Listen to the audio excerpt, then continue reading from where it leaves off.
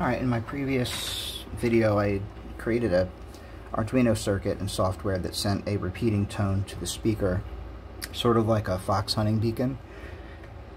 And the purpose was really just so that you could interface the Arduino with your radio, just to get something simple done to wrap your head around the concept of how that would work. And I promised to come up with something a little more advanced, and so here it is. This is a canned message sender and a paddle type dual key keyer. If you push this button, it will send automatically whatever message that you have told it to via the Arduino serial input window. And over here you can just manually key. And so this takes a bit, but what I have is 3 CQs and my call sign programmed into here as a default.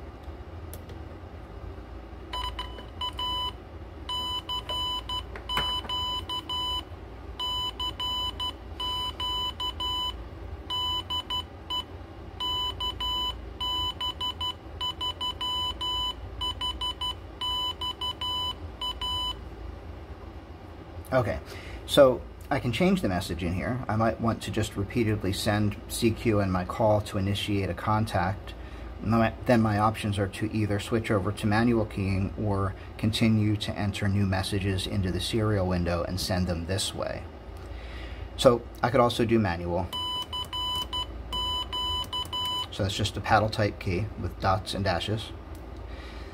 And I want to just quickly look at the circuit because you can see how simple this is, which implies that this is a very software-driven circuit. The Arduino is doing mostly everything here. There's very little hardware. We only need to look at one of the switches because they're all exactly the same. So we'll just start with this one with an explanation of what's happening here. So from the power rail, the red rail, we have the 220 ohm resistor coming into the input for power on the switch, so one side of the switch. And what that does is it draws the switch constantly into a high state, a 5-volt state.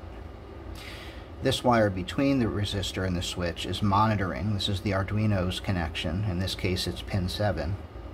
It's monitoring to see if this switch is currently high or low. And right now it knows that this switch is high.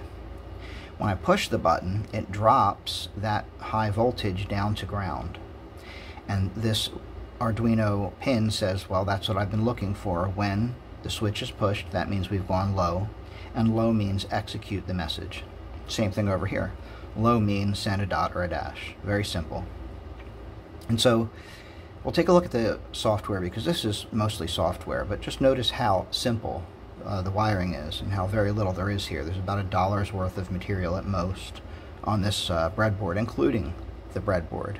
So this is a functional, useful circuit that you could actually do quite a bit with rather than just that simple fox hunting tone. So let's take a look at the software. Alright, so here's our code. I will upload this. Let me resend it and get a clear serial monitor output here. Alright, so I will upload this to GitHub and put it in the description shortly. I might not do that immediately, but give it a day or so. I'm also going to just make sure that I do scan through this in its entirety so that you can see what's going on. You can stop the video and check as we go to see what I've put in here. If you want to enter it by hand, I wouldn't. I will upload it. You'll have access to it just like this. I might annotate each line a little better, but for now this is what it is. So a couple things to be aware of. I'm sure you're aware of Arduino programming and sort of the syntax and the setup. Just a couple things to point out. I have up here the integers that we're going to be using, and the duration of a dot in milliseconds I have at 100. To me, the way I currently have this set sounds like about 15 words a minute, maybe less. But if you change this number, you can change all of these without having to mess with, well, if I change the dot duration, what should my dash be? Well, if I change this to 200, does this have to be 600? We don't have to do any of that. You only have to change this number because these are multiples. And so as long as you're changing just the dot duration, you will automatically have the effect of altering these in accordance with the standard of Morse, which is usually 1 to 3. And so you don't have to keep, you just have to change this. You don't have to keep changing all those. Now the string message is the message that's going to be encoded permanently before you make any changes to the message. So if I'm not using this with my laptop or computer and I want to just go out in the field and start sending a canned message, in this case my call sign with CQ, I can just keep hitting the button and get my contact established. And then I can manually key. I can just manually key from there. I'm just saving myself a lot of effort by manually keying this over and over again. I can just go ahead and use the two finger buttons to send manually. Could do that. But we're going to look at how to do it with a serial monitor. So if you have this hooked up to your laptop and you take this setup into the field, what we're going to do is we're going to change this string to anything you want to put in there. And instead of sending this when you push the button, it'll send whatever you want to put in there. So I'll give you an example. Here's our serial monitor window, and you might need to open it. I noticed that on my monitor, for some reason, the hourglass is covering my serial monitor. I don't know if this is an Arduino IDE issue or I don't know what this is, but you got to open up your serial monitor to make sure you can view this window once this is open. You send this to your Arduino once, and then you're done. You don't have to keep sending it. You're just going to upload the program, and it's going to say, well, the program tells me that this is the string that I'm sending. But to change the string, I'll just say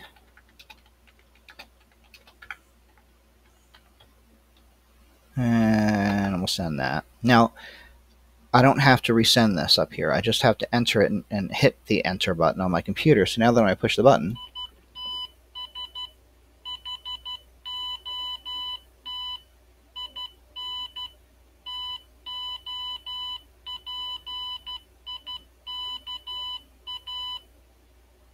so all I have to do when I get an incoming message is respond to it, hit the button.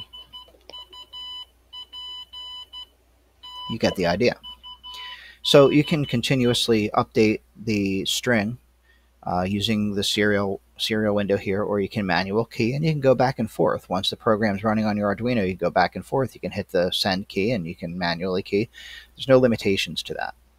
So that is my Morse auto key or canned message system.